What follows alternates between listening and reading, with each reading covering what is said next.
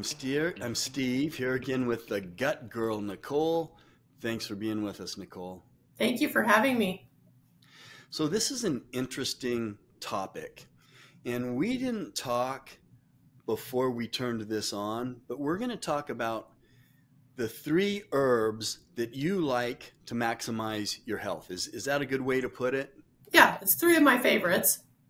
All right, so let's start with, we'll just go through each one of them. What is the first one?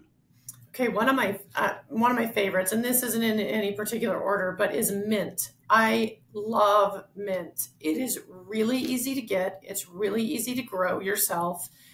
It helps with digestion.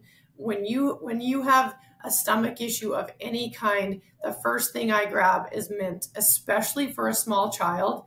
Mint is a really good one to help with their stomach aches because they're not good at telling you what's hurting, but that can solve that.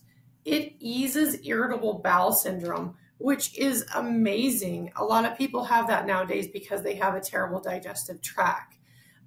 Mint is a really good pain reliever as well. So it calms the nervous system. It helps with anxiety. That's something that I put in someone who has depression issues. And the other thing is spearmint spray, which is basically mint, helps with cognition. So that's a really good thing as well. Where do you spray it? I spray it in, you can spray it all over and kind of on the body, on the pillow, that kind of stuff. But you can also spray it in the mouth for a fast acting release. Okay. I know my wife grows some mint, I think in the yard or somewhere. Yep. So what is number two? Number two is lemon balm, and it is in the mint family. But I really, really love this one, and I always put it into people who have lots of high stress. It reduces anxiety, it calms the nervous system, reduces indigestion, but it is also very good for nausea. So if someone just has, a nauseous stomach, something's going on, give them lemon balm. It is a really, really good antiviral as well. So real quick, because I want to know where you get this too, but the mint, you can buy it at the grocery store, right? Yeah, absolutely. You want to get organic, right? I was just going to say, I always make sure that it's organic. And I plant just because these three herbs too are super easy to plant. And I have a brown thumb and I do really well with these ones. Okay, so you can get both of those so far at the store. You want to make Yep. sure you get organic, right? Yep. Okay, what's number three?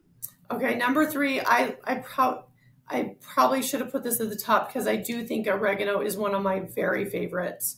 Oregano has so many benefits.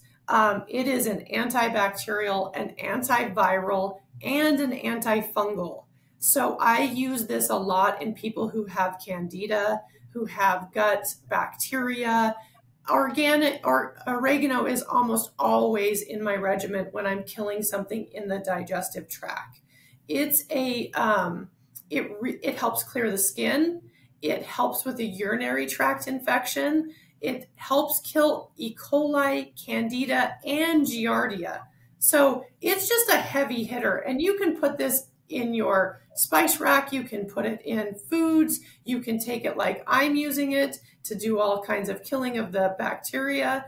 So it's just really, really a good plant. Wow, that is great information.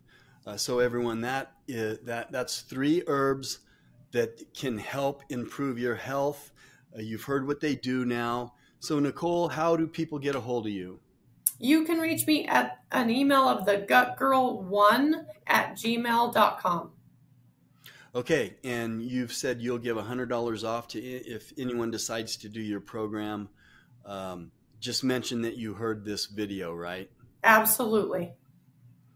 Okay, well, Nicole, thanks for the information and thanks for being with us, and we will talk to you next time.